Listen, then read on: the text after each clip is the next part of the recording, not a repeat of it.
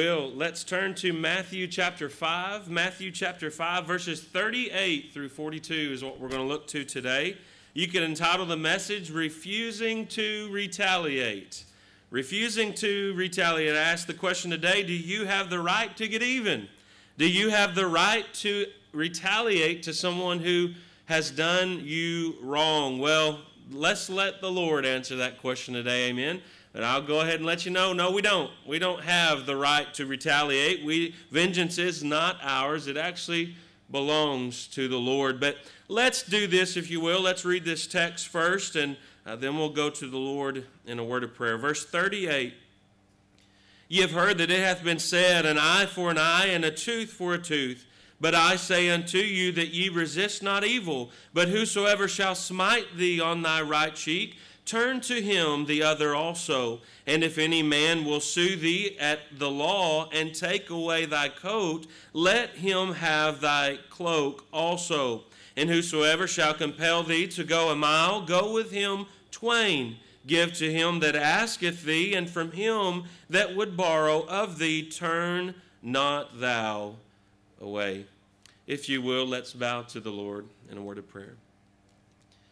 Dear Heavenly Father, we pray today that you would help us to, as we always need to do, anytime we look to your word, that we would rightly divide your word, that we would correctly understand your word in context in the section and in context in the passage, but also in context of all of what you've already said in your word, as considering the whole of the counsel of God. And just help us, we pray, to appropriately understand your word, that we might appropriately apply your word today in our lives.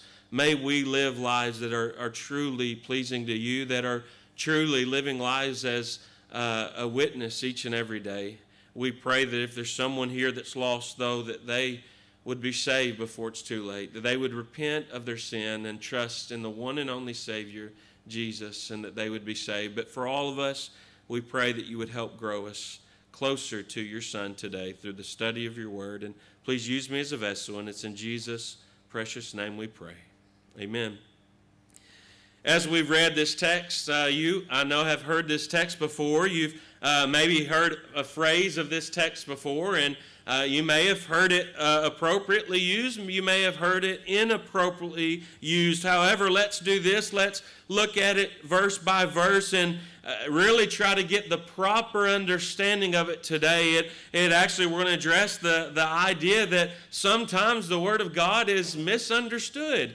We even see that the people in Jesus' day misunderstood and misapplied even the Old Testament. And now we also know that today we might even be guilty of misunderstanding and misinterpreting even maybe Jesus' teaching that we even look at today. But may we have a desire to appropriately understand what Jesus is truly trying to teach us here. It started out in verse 38. It says, Ye have heard that it hath been said, an eye for an eye and a tooth for a tooth. Pause there for just a moment. Think about that phrase, an eye for an eye and a tooth for a tooth. I'm going to ask you this question. Where was that originally from?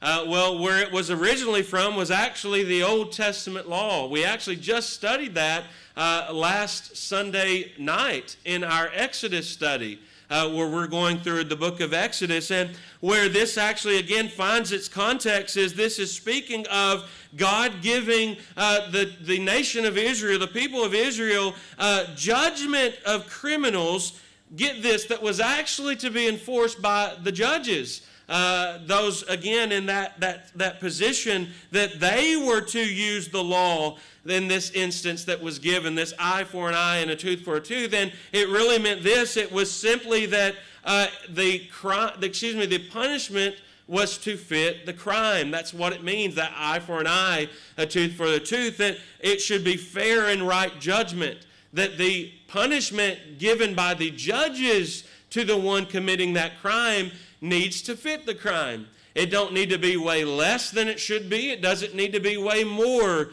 than it should be. So get that. That is where that verse originally came from. And however, here's the problem today. Jesus is actually addressing the people in his day, their misinterpretation of that phrase, their misuse of that phrase. So I just told you the original intent of that law. It was to be used by who? Judges for criminal acts, right? However, do you know what the people of Jesus' day were guilty of? They were making it and twisting it and falsely applying it to themselves to give themselves a right to go out and retaliate. They again twisted it, applied it to themselves, and they actually said not only was it their right, they were acting like they were commanded by God to do it. They were acting like they were obligated to do it, right? For any time that someone gave them offense, any time that someone rubbed them the wrong way, they felt like they were obligated to go immediately run out to retaliate and to get even. That's a wrong interpretation, amen? So again, they failed to do this. They failed to go look at that phrase in the Old Testament, to study out the context of it, and to see the context in which it applies, that yes, it's a criminal case, and it was to be carried out by the judge, and it's not for a personal vendetta. Amen? So that's how it should have originally been intended. So that's actually, get this, that's what Jesus is addressing. These next few verses we're going to look at, he's going to give several different examples. He said, first, you've heard that it hath been said, right? We know that the original phrase from the Old Testament, what it said, but they also have heard others say it, but use it in the wrong way. But now he's going to say, but I say unto you. Listen, this is Jesus, amen? This is God in flesh. This is the Word who became flesh, amen? This is, again, the authority. And he is teaching, guess what? When it says, but I say unto you, we really need to listen up, because listen, he is the authority. And know this, he's not contradicting the Old Testament. He's not doing away with that original law that the judges were to enact to have fair judgment. He isn't doing away with that. But he is doing away with their false interpretation of it, amen? But we need to listen. Why? Because he's the authority. Amen. The Word is the authority. Amen. Is that the authority in your life? Jesus is actually preaching this great Sermon on the Mount, and he is speaking to kingdom citizens, to believers. I ask you today, are you a believer? Are you a kingdom citizen? Are you not only a citizen of this kingdom here, maybe in America, or this kingdom here on earth, but are you a citizen of the kingdom of God? Amen? Well, if we are, we need to listen to the teaching of the King Jesus. Amen? But really, don't forget. Again, that's why I mentioned when we try to rightly divide, correctly understand the text, you've got to understand the context. So please, as we go into these next few verses, as he gives examples of what he's teaching, do not forget the context. Do not forget that what he just now addressed is that false interpretation that they were giving themselves the right to retaliate. Amen? It's all about him teaching that we don't have the right to retaliate. Amen? So again, that is something that you don't need to overlook as we go into the next verses. Otherwise, you won't even understand the next verses. What does it go on to say, if you will? 39, it says, but I say unto you, again, Jesus, the authority, speaking, king, speaking to subjects today. It says that ye resist not evil, but whosoever shall smite thee on thy right cheek, turn to him the other also. Pause there for a minute. We need to dissect and understand a few of these phrases here, that we might not misunderstand them, because let me tell you today, many have misunderstood this today and have misapplied this today and have really the wrong worldview because of their misinterpretation of it. And that's a problem. So just like the people of Jesus' day had twisted and misapplied the Old Testament, we don't need to be guilty of now misunderstanding and misinterpreting Jesus' explanation of it. Amen? We don't need to do that. What do this verse mean? One, let's look at this smite on the right cheek. You might say, well, listen, if someone comes up and smacks me, if someone hits me, comes up and just absolutely slugs me on the side of my face, am I just supposed to get back up to my feet and turn to the other one and let them have a heyday on me? Is that what it's speaking about? You might also, the question might come to mind, does this mean that we should not have self-defense today? Does this mean that we are, get this, to have a completely radical, pacifist view to all of life? Is that what God is telling us to do today? Again, I'll tell you, many have misapplied that. They might also say, and then we'll look at this verse in just a moment, that portion that said, resist not evil. Some have misapplied that too. And they may say, look, so if someone's doing evil to us or to someone else, does that mean that in no sense ever we're never to stand up against evil? Listen, if that's the case, we'd be in some trouble. Amen? Here's actually what smite on the right cheek is representing. Get this. It is done to shamefully insult someone. Again, in their culture, to slap them on the cheek, again, it's an open insult. It would be today. It's not as so much done today, maybe not. But that's what, get this, it's representing. It is a open, a public, and a shameful insult. And wouldn't it be? It would. So get this, remember, what's the main context? Retaliation. What's the topic that Jesus is teaching on and trying to correct? It's retaliation. Listen, don't misapply this to mean that a person cannot defend themselves. Do you know that Scripture actually says in the Word of God, Old Testament and New, it actually commands us as believers, you had better defend the helpless. Do you know that? We're living in a generation that wants to completely forget that. Wants to forget that for anybody, especially for maybe masculinity. You've heard that today, that word today. That men should not stand in and protect the helpless. That's unbiblical. Amen. Listen, Scripture commands us that we are to stand up and to defend, listen, the helpless, the weak, right? And there are many of those around us. We are to stand in and to resist, if you will, in that sense, evil. So get this, what is he speaking of? Again, trying to appropriately understand this. I just shared what that phrase means. It was an open insult. What other cultural open insults might you have today? You might have been insulted this week. You might have been insulted. You might have someone in your life that just continues to insult you, to offend you and offend you and offend you. Well, listen, this is what Scripture is teaching us. It's talking about retaliation. It's not talking about self-defense, but it's talking about retaliation, and it's telling the believer, don't you dare go out and retaliate. Amen? Don't dare, when someone insults you, don't you dare just jump right back and insult them back. Amen? If someone openly insults you to your face, also don't run behind their back and start insulting them. Amen?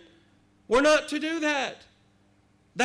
We're not to retaliate. Does that make sense to us today? Get this, it's also speaking of a general rule for our day-to-day offenses. That's really what it's representing. It's not speaking about some unique extreme situation where I hope you don't ever find yourself in a situation where you have to defend your life or the lives of those around you. But again, that's not what it's speaking about. But there have been many that have misapplied this to mean you've got to be a complete pacifist. If someone wants to come and harm you or kill you, and hey, your family's there with you, and if they want to do that to you too, you better just sit down and just let it happen. No, that's not what God's teaching. Amen?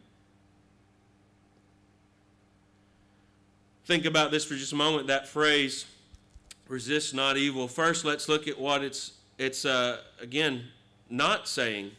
It's not saying this. Again, it's not saying that you in no sense ever are to resist evil. Okay? That's not what it's saying. Again, it's that phrase in its context. Amen? And the context is what? Retaliation. So really, this is literally what it would mean to us is do not come against, or this resist not evil. It's do not come against, don't turn against those who have done trivial offenses against you. Don't immediately become their enemy when someone insults you, amen? We would have a lot of enemies, wouldn't we? Excuse me, but then the point is don't become their enemy when they insult you, right? Don't turn against them. Don't rise up against them just when they insult you. We're to still love them and to seek their best. Amen? Again, this is talking about the day-to-day offenses. I mentioned earlier, it's not telling you don't defend. Again, some have taken these 3 little words, resist not evil. They've taken it out of its context. They've thrown it up there and have tried to make it their motto for all of life and applied it to every situation, right? Where we saw earlier in the Old Testament, they took that verse out of its context where that was to deal with court and judges dealing out judgment. And they took that phrase out of its context and applied it into their own everyday context. And they've given themselves the ability to get even with everybody. That was wrong. But listen, it's also wrong to take resist not evil out of its context and apply it to all of your life context. Amen? Because really, think about that. One, he's not saying you can't defend. It's also not saying that there's some that have misapplied this and say, well, I guess we can't even have a government anymore, right? If none of us are to resist evil, then I guess we can't have a government anymore. You know what's interesting? Jesus isn't contradicting the Old Testament. Do you know that? God is not going to have again, his word given in one instance and then him completely change in the next instance and him contradict it. He's not going to do that. So if your mind and your understanding of a verse or even a phrase is completely contradicting something God has already said, you don't have the right understanding of it. Amen? And let me tell you, not only in the Old Testament, but get this, also in the New Testament, even in the New Testament epistles, meaning the church has already been established and God is giving inspired text to the church. Do you know what's still there? Government. Amen? It actually tells you to obey government, right? Do you know that God says even in the New Testament that government is what? Is an agent of God for judgment? And that they do not bear, get this, the sword in vain? Amen? So I'm just going to tell you, we can't have this completely unbiblical pacifist view where we say we've got to disarm the police or we've got to get rid of all government. Do you know how much anarchy it would soon be if we did that? Amen? You already look at certain cities and certain states where they've tried that. And let me tell you, I would not want to be there a day, right? I wouldn't even want to go visit. Do you know why, again, that there's government? Because God instituted it. Amen. Aren't you glad? We would be in far worse shape if we didn't have government. So my challenge to you, believer, is appropriately understand the Word. Amen. Don't misapply the Word of God and misunderstand the Word of God and therefore have a maybe completely political view or world outlook that does not even line up with the Word of God. Amen. So no, the government should not be done away with. Why? Because it's God's hand of judgment. Scripture says, again, New Testament says this, New Testament epistle says this, that they are there, put by God there to do what? To punish those who do evil. Amen? And to reward those who do good. That has not changed. Amen? We do indeed need to pray for our government, right? We do. We need to obey the government unless they go against the Word of God. Amen? But so again, don't take this phrase out and just say, we've got to start making some changes. No, appropriately understand the Word of God. It also, I'm going to tell you this, one of the biggest ways that you and I actually need to resist evil is through love. Amen? That's a big thing of what Jesus is teaching us here, and also in the next passage where he's going to teach us to even love our enemy and how that needs to look. I hope you would come back next week for that. But listen, one of the biggest ways, it's not saying you got to take away the other two ways, government or self-defense. Let's throw them out. No, it's not saying that. But I'll tell you, day to day, the biggest way that you actually are to resist evil is through love and, listen, truth. Do not do one without the other. Amen. Love and truth are in perfect balance, and you and I need both. Amen.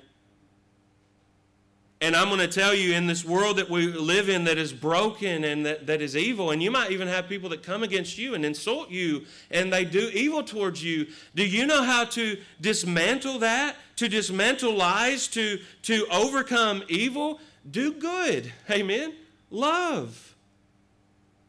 All the lies that are going throughout our nation right now that they're trying to peddle to you and also even to our own kids, the way to break through those lies today is truth. And listen, my friend, you and I had better take a stand to, again, resist evil by speaking truth today in love. Amen? That's the way we resist evil.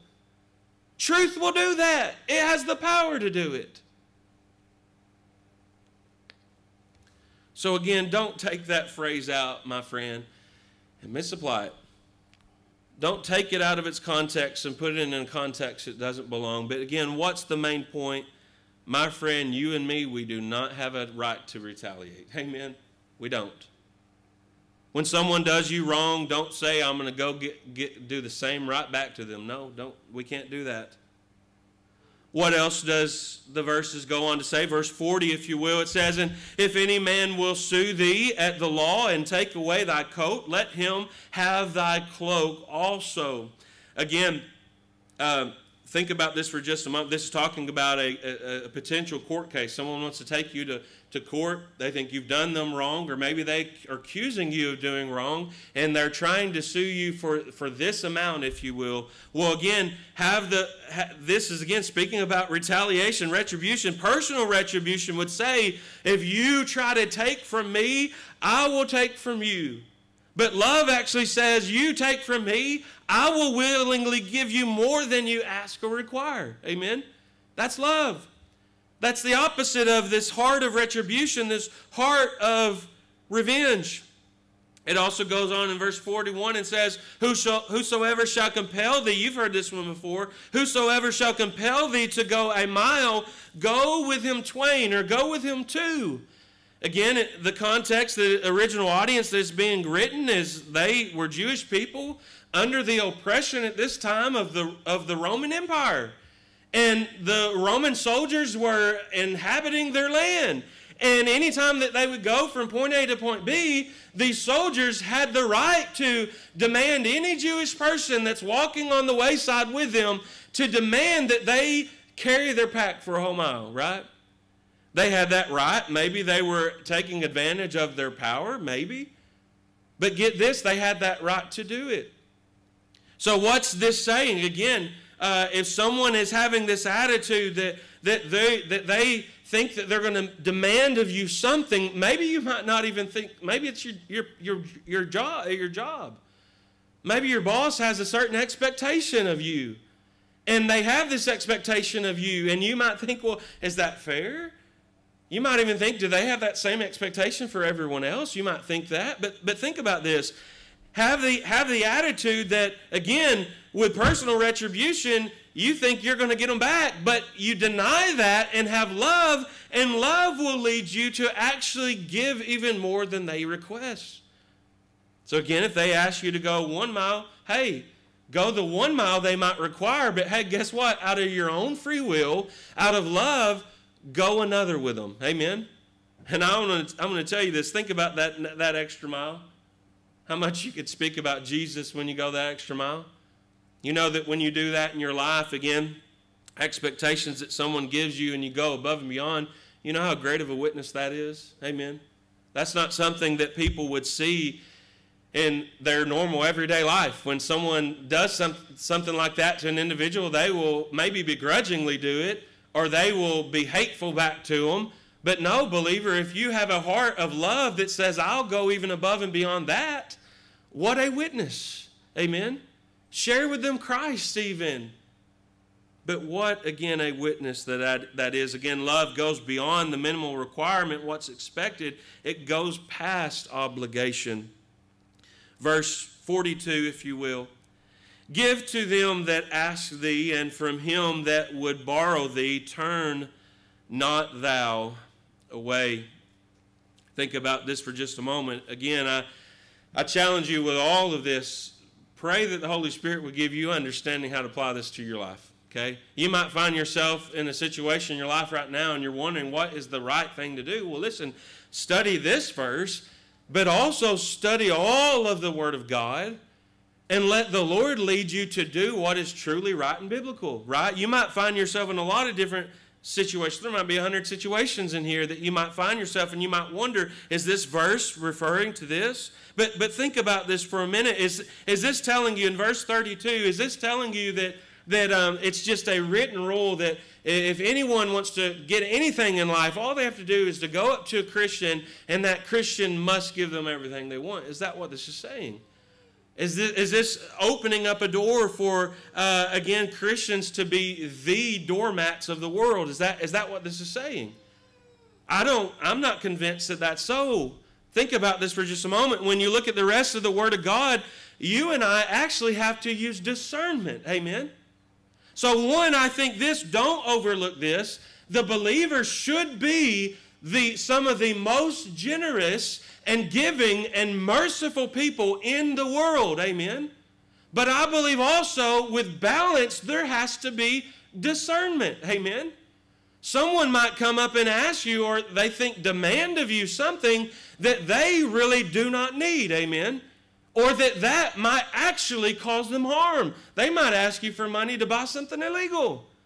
Your kids might ask you. There's going to be times where you're going to tell your kids no. Amen? I hope. But again, is this saying, well, Christian parents, you must give me everything I want? No, it's not.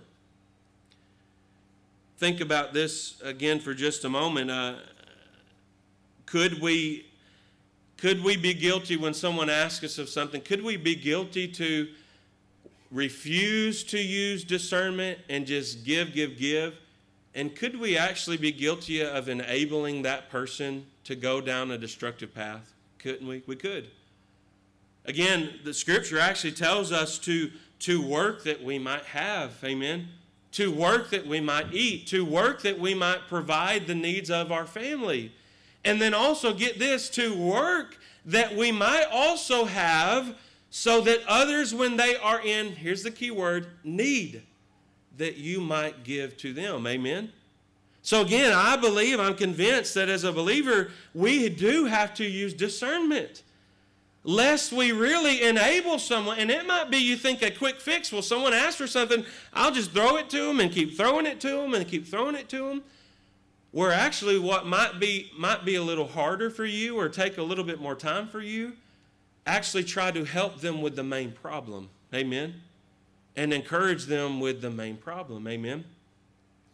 But again, get this, all in all, when someone is in true need, listen, if we have means to meet that need, we should. Amen? Don't overlook that. Again, we as believers, we should be the most generous people. But again, I believe in everything in life. Believers, you are to use discernment too. Amen? We're to give thought and give discernment to everything that we do. Just summing up this text, and I have one more few verses I want to share with you today on this same topic. But to sum up all these verses that we just looked at, a child of God or a kingdom citizen, listen, I hope that's you, we are to replace vengeance with forgiveness. Amen? We're to also go a little bit further than that. We're actually to go the second mile. We're also to give compassionate giving, even by maybe those who might insult you, right? We're going to talk about that more next week, that we're even to give to our enemy. We are to give even to our enemy. Think about this for just a moment, and it'll be brought out in these next few verses I'll share with you. But You don't only see God telling the believer. I think that's the main point today that we've got to take away and lead us into the next passage next week. We've got to take this away. God is telling you and me, refuse to retaliate. Amen? And I'll tell you, this week, you might find yourself in a situation where you're very much tempted to do so. Amen? It might be with your boss. It might be with your employee. It might be with your coworker. It might even be with your own spouse. It might be with someone else in the house. Listen, you might be tempted when someone offends you or does something wrong with you, the flesh, you will be tempted to get even. But listen, believer, I think the whole point of this as believer is realizing my King, Jesus, is telling me as kingdom citizens, I must refuse what I think is my right to retaliate. Amen? I've got to refuse it. I've got to deny that. Amen? And really, it doesn't just stop there, because these verses already led to it. The passage to come will lead to it. I'm going to read from Romans 12 in just a moment as well, and it will blatantly show this as well. But it doesn't just say, don't act in retaliation. It doesn't just call for inaction. It actually calls you to action. Not the action of retaliation, but the action of what? Love. Amen? And that's really what true love is. If someone offends you, listen, here's the next step. One, don't retaliate. Refuse to retaliate. But also don't sit there and stew on it. Amen? And you might actually be retaliating a little bit more than you actually might think you are. The next time that you're talking about the person and someone else is talking about the person and you start to talk bad about that person, you actually might be retaliating. You think about that? But here I think is God's key for you and I to do this. When someone offends you, yes, refuse to retaliate, but take it a step forward and act in love. And you know what that will do? Any root of bitterness that might be in your heart, when you actively choose to love that person, that helps you remove that root of bitterness. Amen? So I challenge you with that. Don't only stop at inaction of refusing to retaliate, but also take it further and act in love. Amen? Next week's passage is going to speak all about that. We will get more things that will equip us to, again, I believe we'll have opportunities of this all throughout the week, right? So let's look at this one last verses of Scripture, Romans 17. It says, recompense to no man evil for evil. One that tells you and me, believer, if we, again, are hearing God's word, he's telling us, the Lord is telling us, to no man, nobody, I don't care who it is. I don't care if it's your worst enemy or it's the one who has done you the dirtiest. Don't recompense them evil for evil. Amen? When they have done you evil, don't get retribution. Don't get payback. Don't repay their evil deed for your own evil deed back to them. Amen? God is telling you and me, don't do that to anybody. Amen? Maybe someone has come to your mind right now, someone that has offended you, someone that has wronged you. Maybe God's first step for you today is right where you're at, hearing God's word, that you would agree with him and submit to him in that. That you would say, yes, Lord, help me to refuse to retaliate with that person. Help me to refuse. Maybe you have been doing it, but maybe you're finally saying, Lord, I don't want to repay them evil for evil anymore. We become just as bad and many times worse when we do return evil for evil. Do we know that? Sometimes things start, and again, not every time, but sometimes things start out with a minor offense. Or someone does something and someone takes it the wrong way. And then they think, you know what, I'm going to get even. And they do far worse than what was originally done. Even if that's true many times. But even if that's not the case, maybe someone really did do you dirty. Do you know what you're responsible for? You're not responsible for what they do, but you're absolutely responsible for what you do. Amen? We are. But that's the Lord's command to you and me. Recompense no man evil for evil. It goes on to say this, provide things honest in the sight of all men. We need to be seen as Christians, honorable men and women. Amen. Where again, when you find yourselves in situations where people rub you wrong, people in the community and other believers too, they need to see you as a person that doesn't go get even. Amen. That doesn't run behind that person's back and talk all about them or whatever it might be. Amen. People need to see you as an honest in the sight of all men. Amen. It says, if it be possible, as much as lieth within you, live peaceably with all men. Do all that is within you, all on your part, to keep peace. Yes, even when they have offended you. But your heart needs to be pure towards them. It also goes on to say this, dearly beloved, avenge not yourselves. Amen. I do believe that's what this whole passage today is talking about. Refusing to what? Retaliate. Refusing to go out and get revenge. And God says it here, avenge not yourself. Believer, did that sink in? So maybe right now when maybe you've been justifying it in your situation that you think it's been okay for you to go get vengeance. No, you listen to the Word of God when He says, avenge not yourself. Amen. That's all of us. That's every situation. Don't avenge yourself. It says, but rather give place unto wrath, for it is written, vengeance is mine, I will repay, saith who? The Lord. Amen.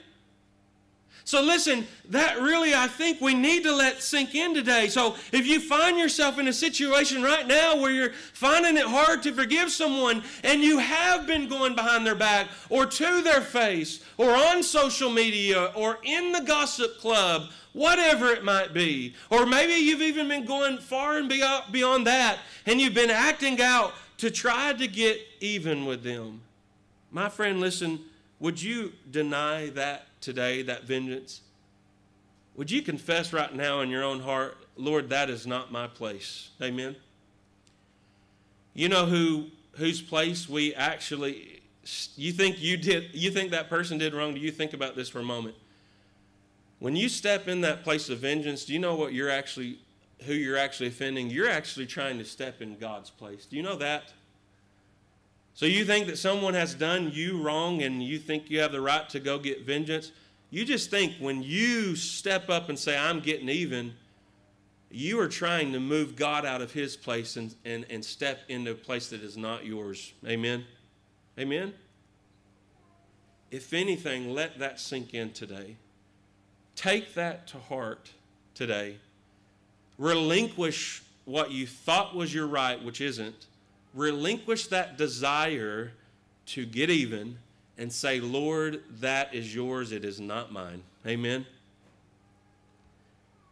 It says in verse 20, therefore, if thine enemy, get this will actually lead us into next week's passage as well.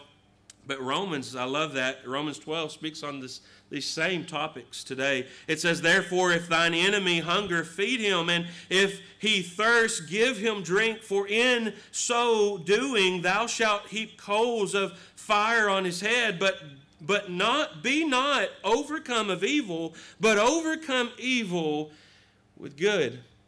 Again, think about that for just a moment. Again, this is not talking about that no one has the right to self-defense. This is not saying that government has to be ripped and dismantled of the power given to it by God. No, this is talking about everyday personal offenses. Listen, or anything that might come in your life, you and I cannot go get even. Amen? They have done something, you can't just run out there later and go start lashing back at them or doing something else. It actually tells you that do this instead. Refuse that desire to get vengeance. Say it is not yours, it belongs to the Lord. And get this, trust Him for it. That's the key. Trust God that He's got that taken care of. Amen? And that He will handle that in a far better way than you and me. And then you act this way instead, love your enemy. Amen. Even if your enemy hunger, feed him. Even if he needs drink, if he's thirsty, give him drink. Amen. That is that acting in love. And then it also says, you know what that will do to them? It will heap coals of fire on their head. So again, maybe they have been doing you wrong. Maybe they have sought to abuse their power. Maybe they have sought to take advantage, whatever it may be.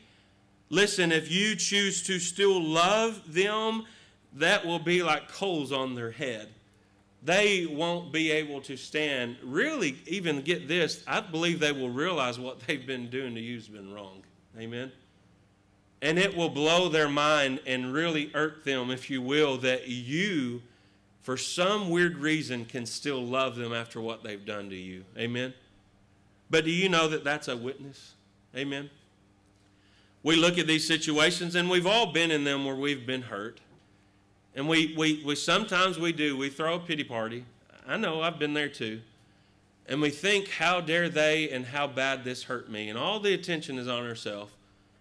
But do you know how much of a great opportunity it is for you to use that situation to show the love of Christ and to share with them Christ? Amen. To witness to them even in that situation. What a powerful witness opportunity. It actually says that, but be not overcome of evil, but overcome evil with good, right? So again, that retaliation says, I'll get even. I'll return evil for evil. But you know what? That makes you be overcome of evil. Amen? You've stooped to the level of doing evil, and evil's overcoming you.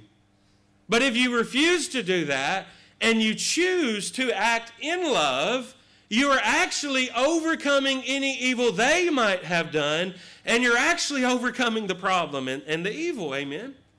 And do that, again, the only way to do that is not by getting even, but is by doing good, is by showing love, is by speaking truth, amen?